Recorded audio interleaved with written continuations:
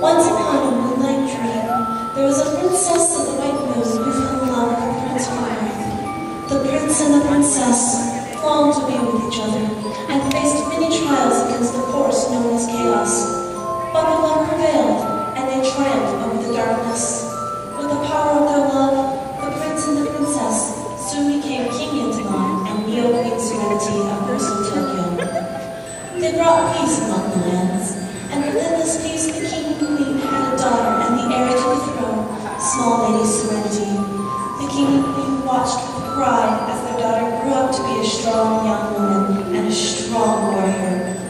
But the king feared something would happen to his beloved daughter. He called upon his best friend and the keeper of Elysium, Helios, to watch over his daughter and give her the power she needed.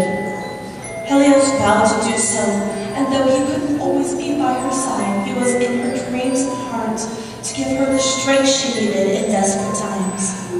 Just as Serenity and Intanon fell in love many years ago, small Lady Serenity and Helios, though seeing him only in her dreams, fell in love.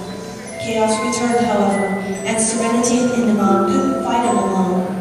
With the love she felt from Helios and his help, small Lady was able to protect not just her friends, but her family and her future. Chaos disappeared once more, and everyone lived in a new silver millennium, happily ever after.